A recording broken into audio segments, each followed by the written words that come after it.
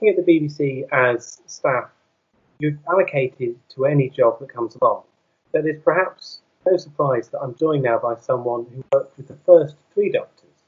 I would like to introduce makeup designer Sandra Exelby. How are you? Yeah, I'm fine, thank you. Keeping busy? Yes. I'm the chairman of the National Association of Screen Makeup Artists and Hairdressers. I don't work anymore, too old and crotchety. But I keep my finger in the pie by looking after new and people coming up through the industry, and we try and give them all the help and guidance that we can to get into this wonderful career of makeup and hairdressing. So doing that, do you have to look back to when you started off in the industry as well then? Yes, we tell them, what it was like early days at the BBC. As I say, as an assistant in those days, you were allocated a day's work, and you went in, you didn't know what you would be working on, because we did a 7-day fortnight in those days.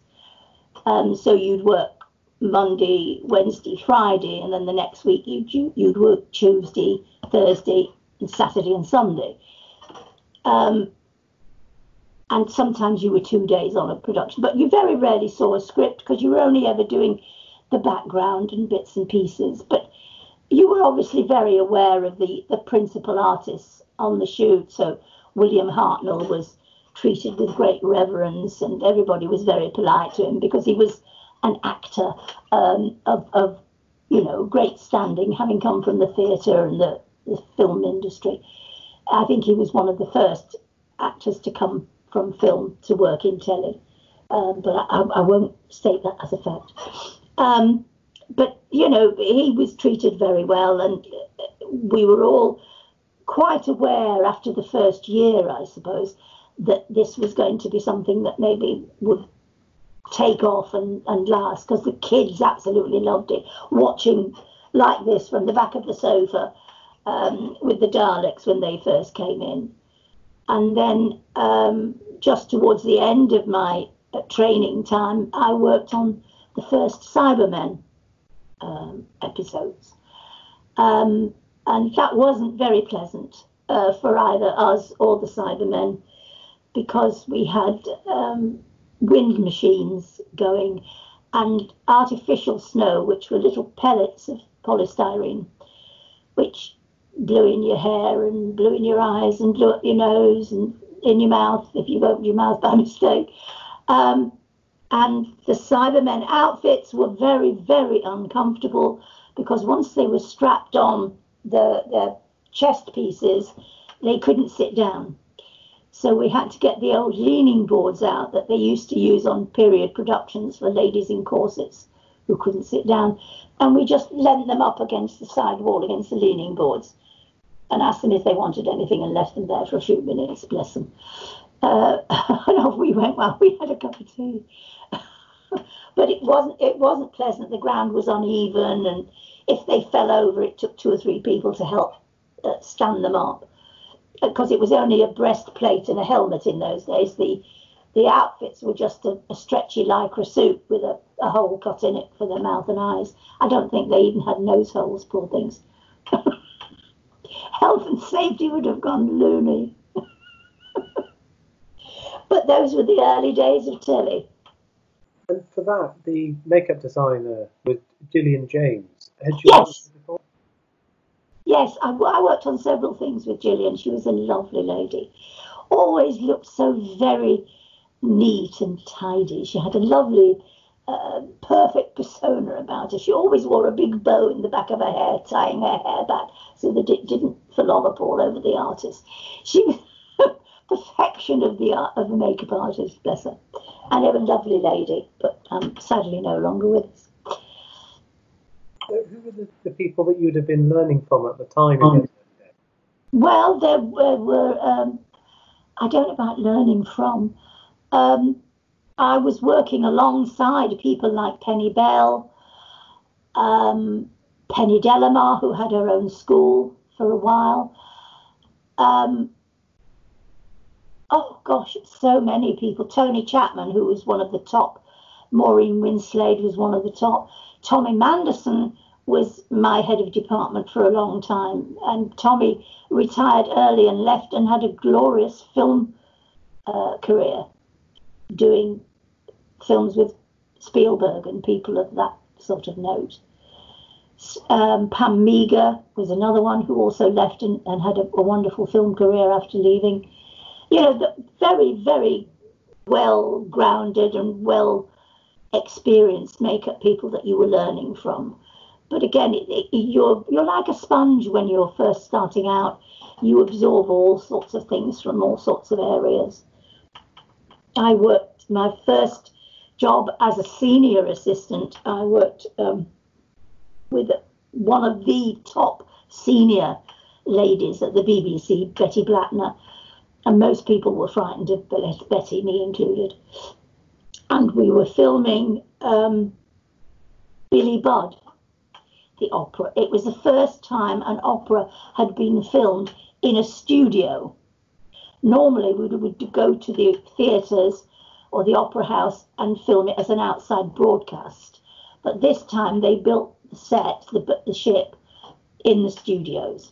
And it was my first day as a senior assistant, and Betty said, well, come with me, Sandra, and I will introduce you to your artist. You're only looking after one singer, and he sings Billy Budd, so he is the lead artist, but you're going to look after him. So we walked into the studio, which part of it was the boardroom, the captain's boardroom on the ship, that was lined up with all these gentlemen sat round the table, because there were no women in Billy Budd. And at the end of the table was this large, red-headed gentleman. And we walked down to him and she said, Peter, this is Sandra. She's your makeup artist for this opera. That all right? Sandra, this is Peter Glossop. How do you do? Whereupon he picked me up, threw me over his shoulder and walked out of the studio with me saying, point out, you get me fired. He said, well, she said you were mine. So that set Peter and I off on a lovely adventure together. After that, he requested me to do his 6 opera showcase, which we did. And following that, I was made a designer, as is now, to do his version of Rigoletto. So that was my progress into opera. But, of course, the BBC did all sorts of programmes.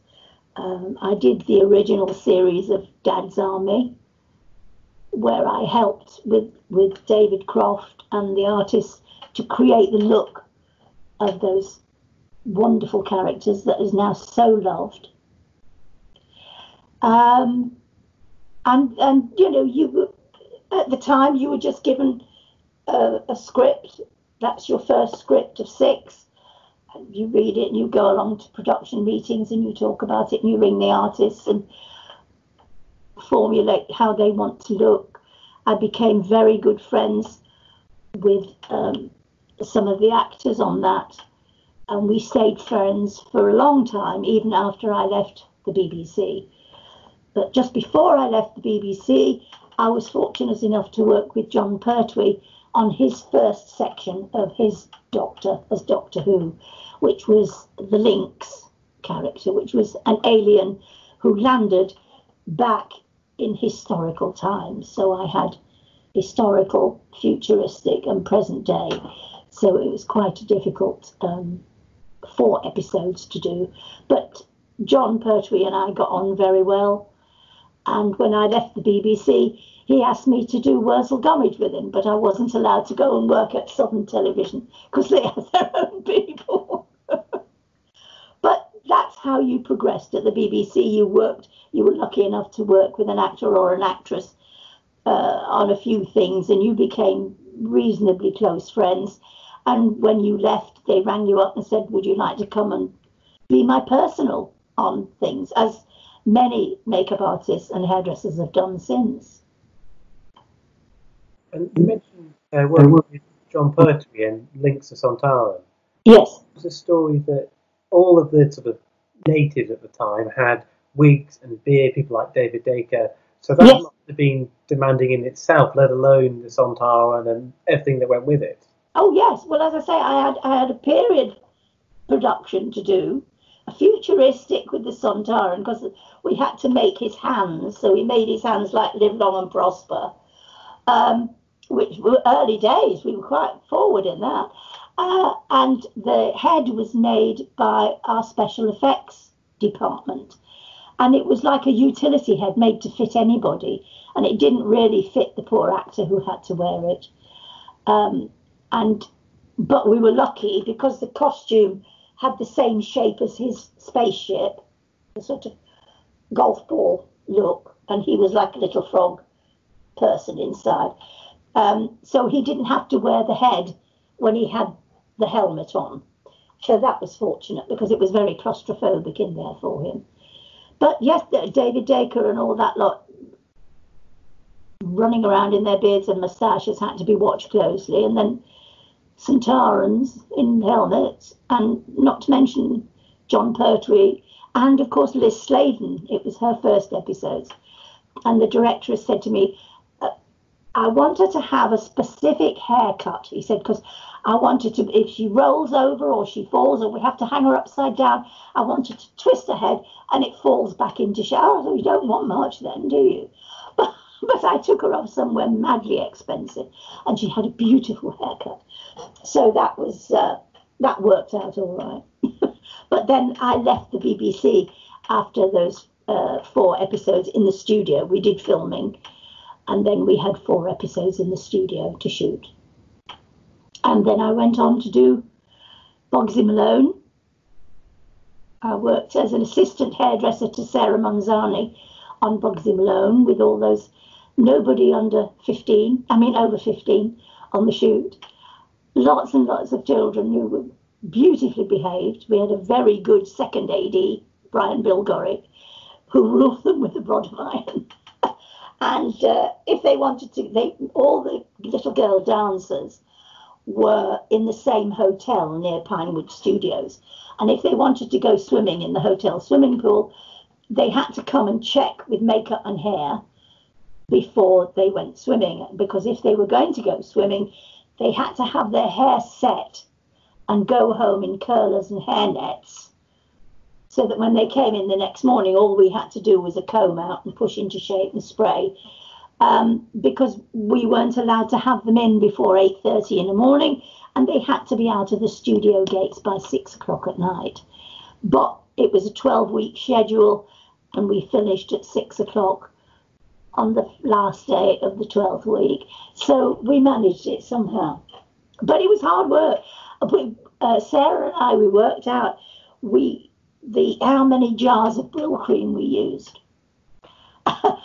Because all the little boys had Brill cream through their hair to get that beautiful, slick, shiny hairdo. And we were using an awful lot of shampoo to get rid of it. And so Sarah rang Brill cream and said, how do we get rid of it? And he said, put the shampoo straight onto the dry hair, massage it in. He said it goes vile like cream jelly, but when you wash it off and put shampoo onto the hair, all the grease will have gone. And it did. So we saved the production a lot of shampoo. But we thought we set a new trend because we had them all with this lovely short back and sides. And Dexter Fletcher came in, who is now a very famous director, to play a little character. And he was meant to be an ex-convict, so Sarah did this quite severe crew cut on him. And his mother went mad. And she came in and she said, I can't send you to school looking like this. You've got to give him a wig so he can go to school. And Dex said, I don't want a wig. Yes, you're having a wig. So we gave him a wig, and the wig was subsequently used as a football mat around the playground most of the time because he wouldn't bear it. But little things like that. And now you see him as this famous director on movies, and you think, oh God, he cried when we cut his hair. So how was that initial transition from the BBC to freelancing and going on to films? Was that quite an easy move? It was, insofar as that people knew my name. So when I left the BBC, I contacted most of the television companies and said, I'm now freelance if you need daily work or whatever. So I worked on a lot of television things at first when I left. There was almost a year of shooting on Shakespeare that ATV did. I worked on a lot of that. And then I was lucky enough to get 2 or 3 little tiny films, B feature films that they used to do in those days. So I started moving into film. And then Bugsy Malone was my first big feature that I worked on. But it was fun, and we had the music from day one of the shoot, so we all knew the songs and we all sang the songs.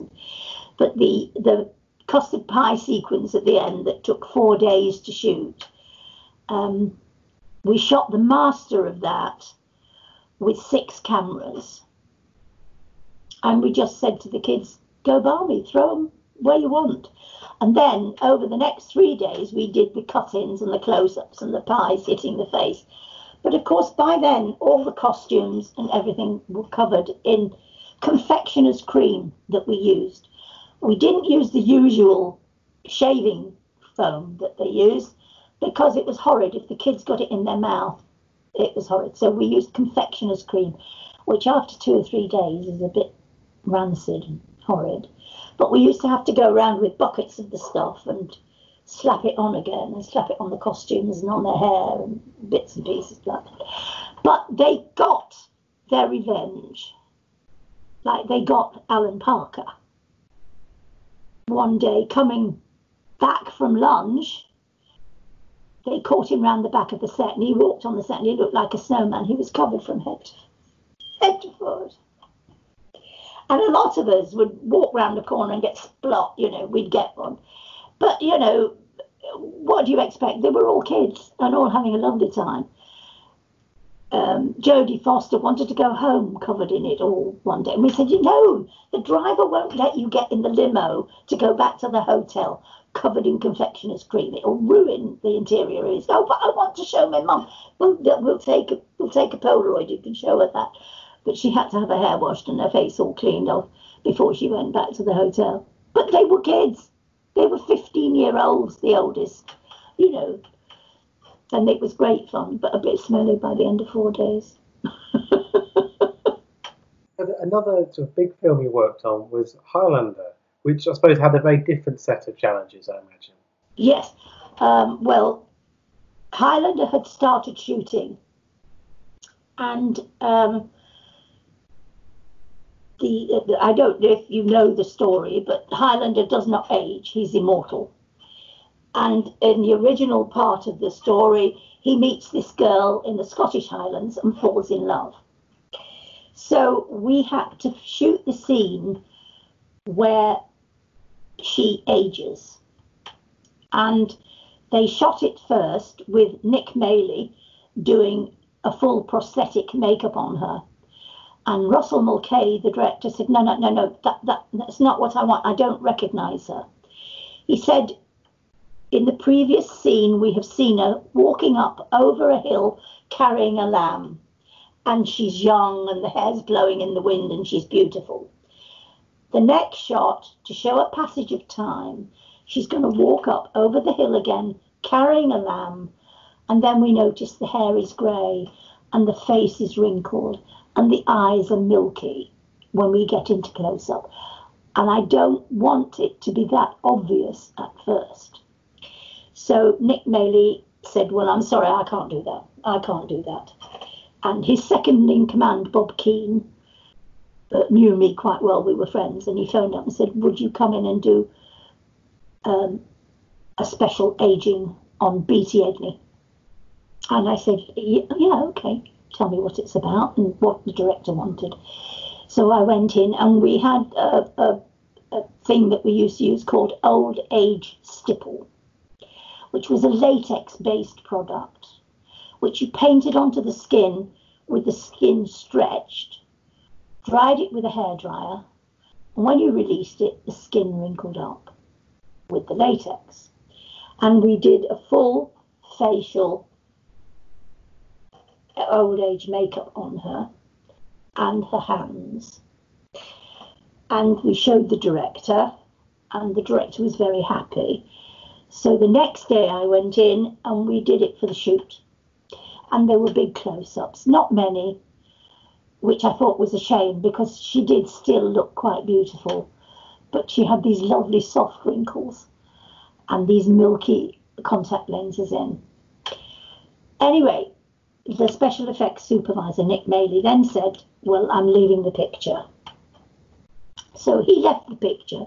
Bob Keane took over, and Bob Keane said, we have this one character who has a full prosthetic head, makeup, tribal scarring, tattooing. He's airbrushed, and he has a slit throat with safety pins. So just a little makeup. He said, yes, come and watch one of the makeup artists do it once, and then you can take over. So I took over a 4-hour makeup on Clancy Brown, which started off with winding his own hair out of the way, placing this full head on and sticking it down, including down the back of his neck, so that you got good tension when he turned.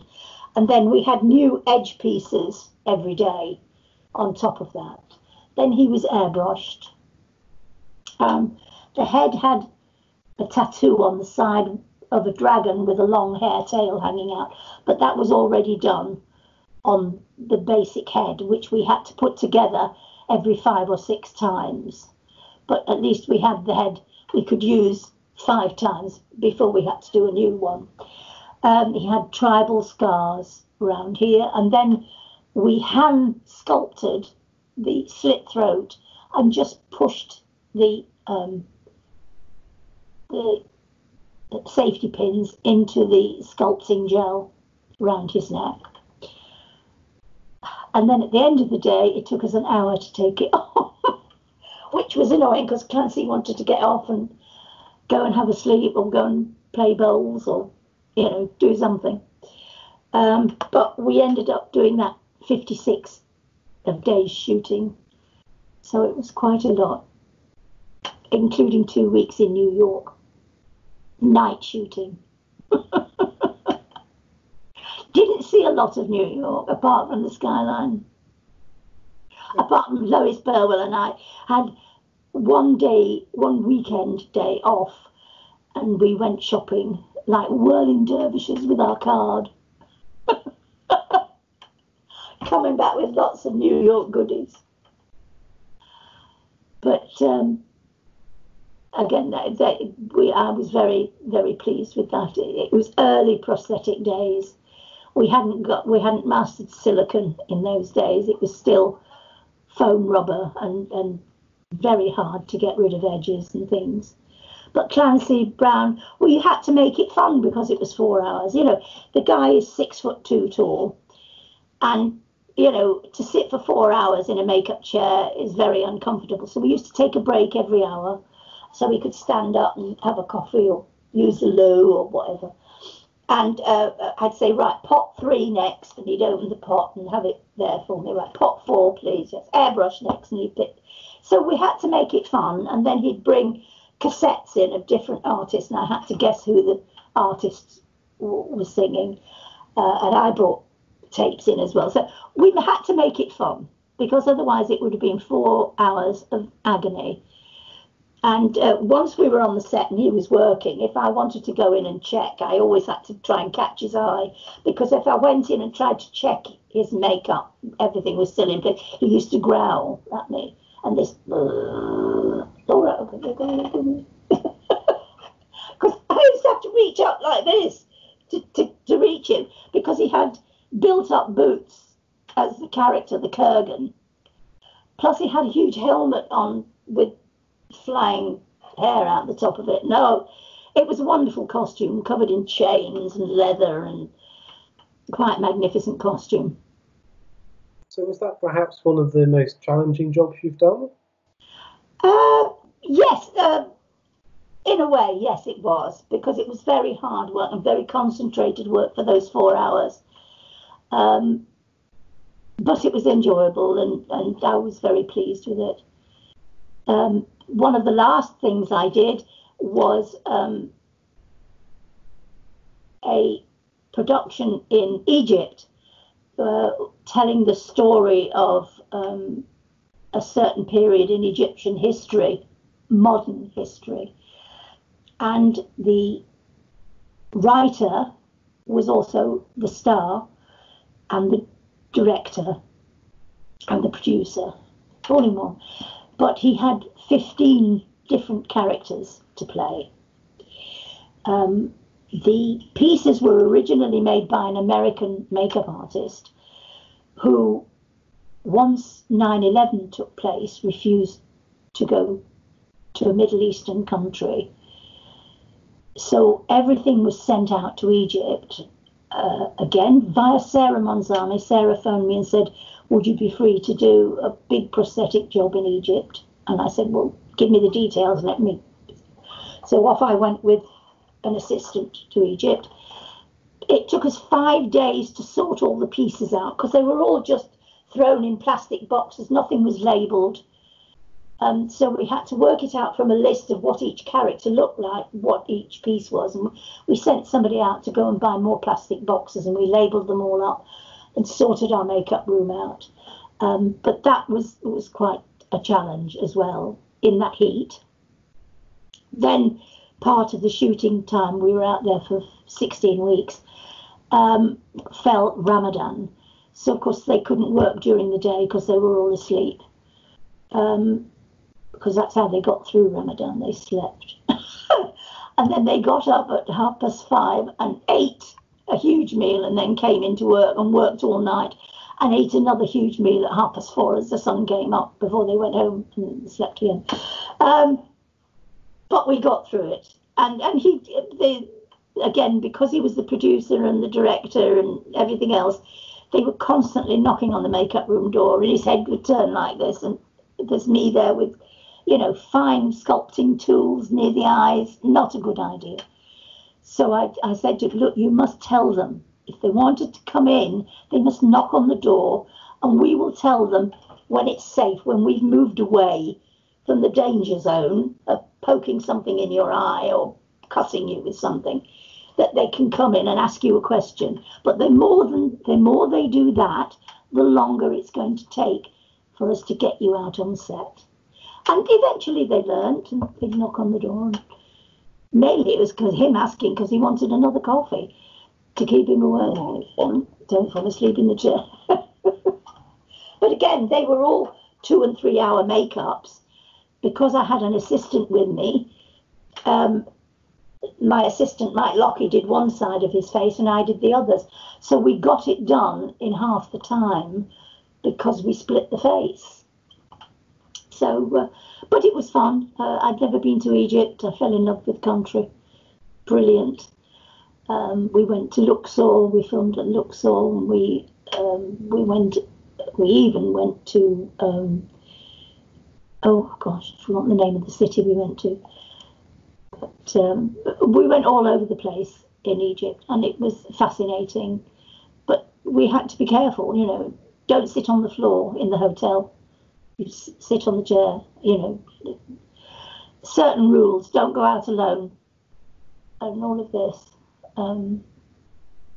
which you think was a bit frightening, but it was enjoyable, because I then had to go back for another 4 weeks after Christmas, and Mike Lockie couldn't come with me on that one. He was on another production. I had to take a girl out with me, so I had to explain everything to her so that she didn't go against protocol. You have to be very careful in Muslim countries that you don't offend, and we don't do it deliberately, but because we're so free in this country, if you go to foreign countries, you have to be very aware of their religious beliefs and other things. Protocol is very important. That's why you have good location managers to get us out of the shit when you've done something diabolical.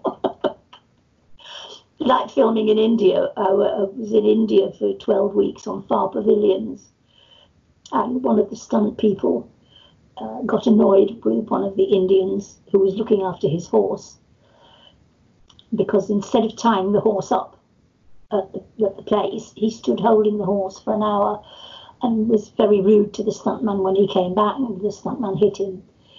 And they were going to lynch him virtually. He had to stand and apologise in front of the whole Indian crew and get on a plane and swap with another stuntman coming out. And for the next few days, they kept doing silly things like unplugging our generators so that all the lights would go out, because we were filming in a little cloister place, and we had a mirror, with lights round, and we needed the electricity. And I was making up one of the Knights of the Realm. And the lights kept going out, and I kept saying, "Oh, awfully sorry." I said, "It's your magnetism, you see." Make some excuse. Wait for 10 minutes while they plugged it all back in and got it going again. And it happened 2 or 3 times. And in the end, he said, "My God, Sandra, it's like coitus interruptus." Which gave us all a laugh. Bless him.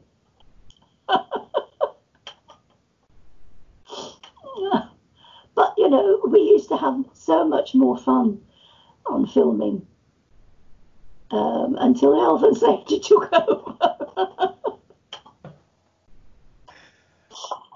One job that I hope was a lot of fun to do was working alongside Morecambe and Wise, which you did an awful lot of.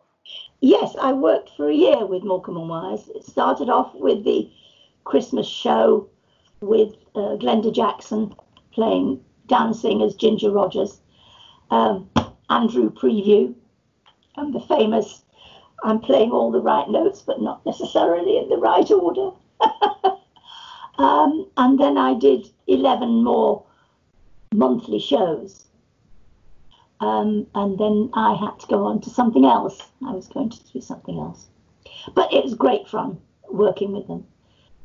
They used to do their own warm-up with this terrible ventriloquist dummy thing that they used to do. Oh, dreadful. And Eric used to be so naughty, because I'd say, we're about to record, can I just please say, "No, yeah, you go to makeup. If I'm not there in 5 minutes, start without me." And awful things like that in front of the audience. Which you just had to accept. I was on the shoot where, again, I think it was the first Christmas show, where Shirley Bassey came on. And she did Smoke Gets in Your Eyes, where she goes around the turntable and her shoe comes off and they put her a boot on her foot and all of that. And at first we were all laughing, behind camera. And she looked over at her husband and I thought, "Oh, she's going to go," because she could be touchy in those days, bless her. And he was laughing. He said, "That is so funny.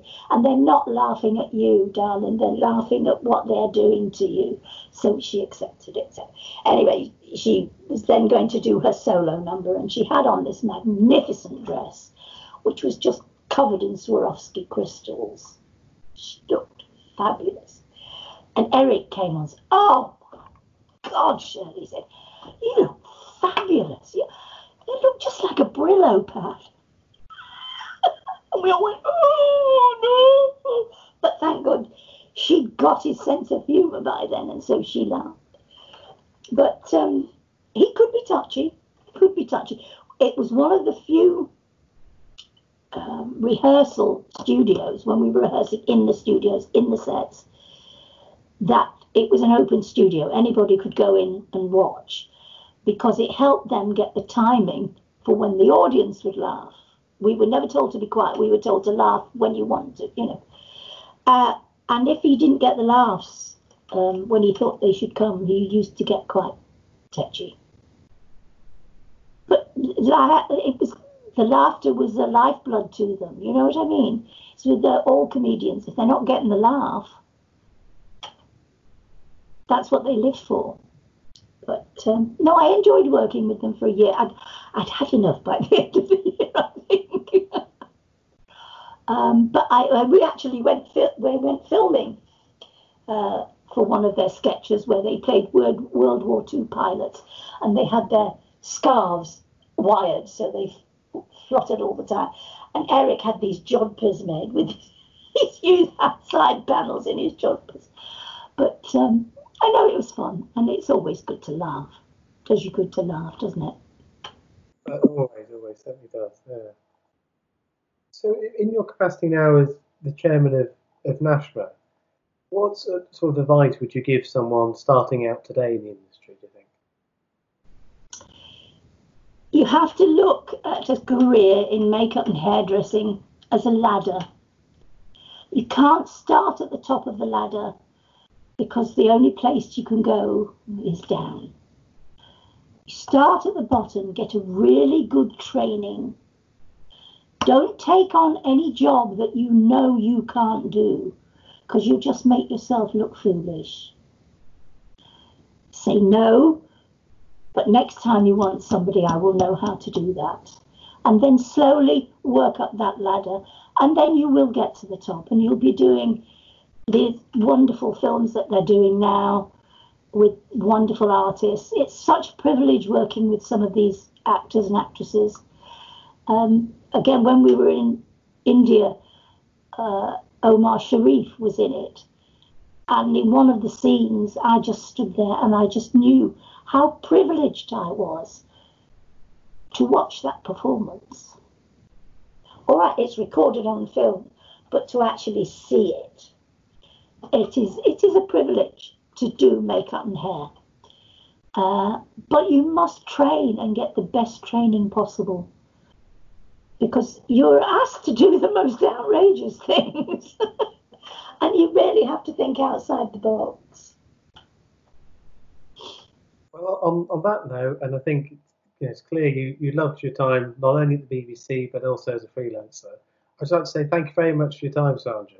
Oh, it's been my pleasure. I've thoroughly enjoyed every minute of it, every hour of it. Thanks, Alex.